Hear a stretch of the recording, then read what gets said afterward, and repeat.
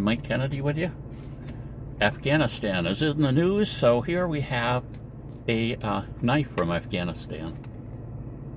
This was given to me by a serviceman that was retiring. He spent a significant amount of time, I guess, in Afghanistan.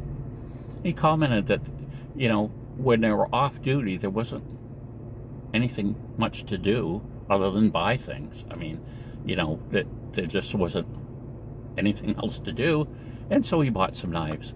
So evidently he bought a few of these, and he gave one to me. He sent one to me. And really got a nice leather case. I like that. But here's the actual knife itself. You can see the blade's about 4 inches long, and the actual knife thickness back here is 1/4 of an inch. You can see it tapers down.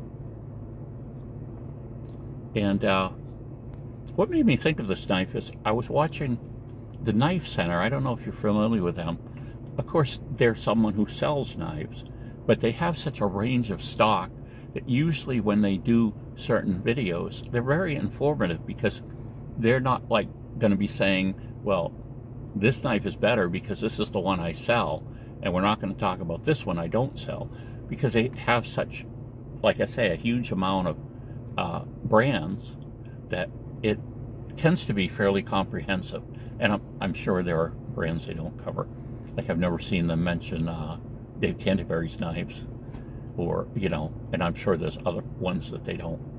But the ones they do are the, you know, from the big manufacturers, I would say. And I think they cover it quite well. You know, what made me think of that was he was talking about having guards on knives, so that in, you know, situations where you're maybe stressed or not paying as much attention as you should, or something, that in more first-time knife users, having that finger guard is important. And he talked about other aspects. He talks about the steel, certain knives, the way the design of the knife, and how different metals affect the different sizes of the knives and configuration. He was talking about this one steel that's holds an edge real well, but it could tend to be more brittle. So what they do is they make the knife a little thicker to counteract that idea. And there's some knives that are laminated a bunch of different metals, so that actually the metal that you're using for the cutting part is just a thin section of that knife, the middle section, so they can have other types of metal on the outside to give it different properties. And they can, with something like that, they can compromise a little on something else to get something that has really good edge retention, because they've got this other metal that will give it strength. Now this is only one metal. This has a name on it called Bora Knives, and it looks like there's a picture of a seagull flying or something. I don't know if you can see that very well. The lighting isn't that good, but anyway, I like it. It's a really nice knife. But so this Knife Center, they have 2 videos that I watched recently. They're each about half an hour long. So he talks about the 10 best knives under $100 for bushcraft.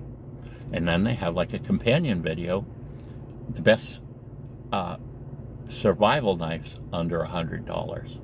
So it's just kind of interesting, because he goes through the different philosophies. In the bushcraft, you see a lot of the Scandi grind knives, because that's really good for cutting wood, because the blade is thinner, the angle is such that it goes through wood easier, so carving casts and things can be done much better. And you know, he talks about the different steels, the knives, the handles, and all that. But then he goes over the survival knives, which he has both some small and large ones, and he had 2 folders too.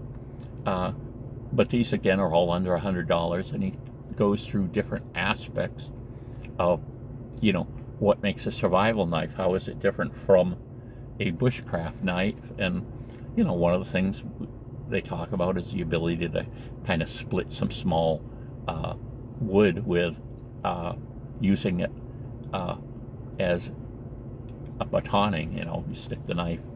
This wouldn't be the ideal knife where it's so short too, but you stick the knife on top of the wood, and you actually hit it with another piece of wood, significant wood, and it goes down through the small log or whatever, and you cut it up finer.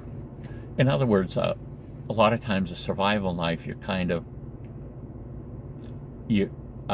some people want the properties of an axe put in there to some degree.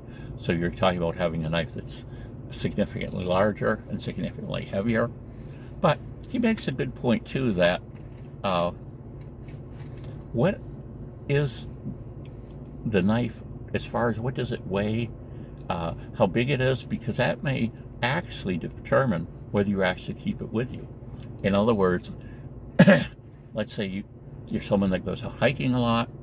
All of a sudden you're more concerned about the weight, and so you don't bring your bigger knife along when you actually could have maybe used it.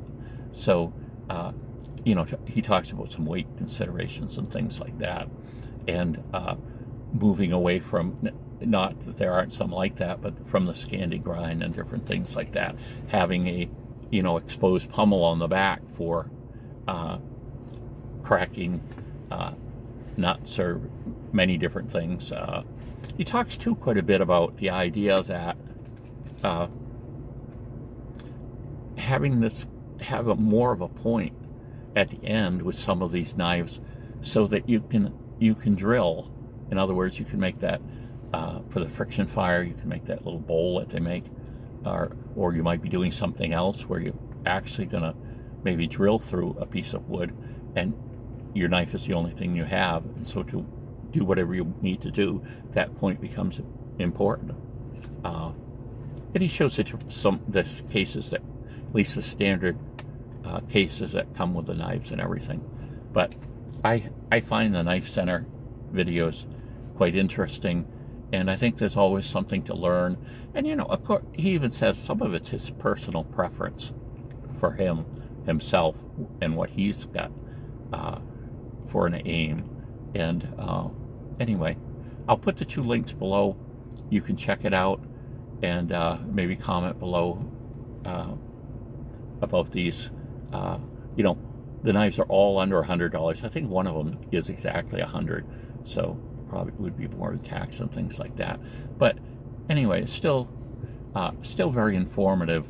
And like I say, as he talks about the different issues of how is a bushcraft knife different than a survival knife, where a bushcraft knife might have a big stress on doing some carving, you know, and processing wood,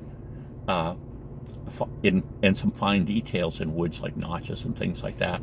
Then we go over to the survival knives that we contend to be bigger, that, like they say that is the only thing we have with us. So then all of it has to be a sort of axe too. It has to do this, it has to do that. So it brings about some other issues. He even mentions once too, which I think is important to mention, that, you know, settlers and things a lot of times had what we would call the 3-knife option.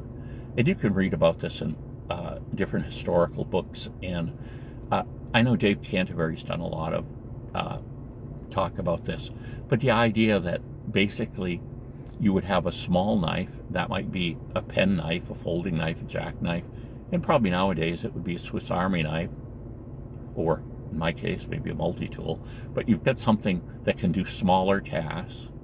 Then you've got this knife that is more of that bridge between a bushcraft knife and a survival knife. Maybe might include some of that other stuff, but since you have that smaller knife, it really doesn't have to. So all of a sudden survival knife can get sort of bigger. Originally the frontiersmen were carrying around butcher knives, but you know, we have so many more choices today. different knife configurations and everything. But then they would go up to basically a full-size axe if they were, if they were had an animal that was carrying things, because that extra weight might be a lot to put in their pack. So if they didn't have an animal, or they wouldn't, they would probably have something more in line of a hatchet or a tomahawk. So a hatchet, they can do most of the things you can do with an axe, and certainly more things you can do with a knife as far as wood processing. But again, it would probably be not the greatest thing in the world to actually try to chop a tree down with a hatchet rather than an axe. But again, if we're looking at survival scenarios or bushcrafting, a hatchet would be fine for processing branches and different things like that, or small trees. But it's just kind of interesting, and I've enjoyed their videos, so I thought I'd just pass it along. And again, just to show you this this knife that I believe was made in Afghanistan, and I really like it. Tell me what you think. Bye.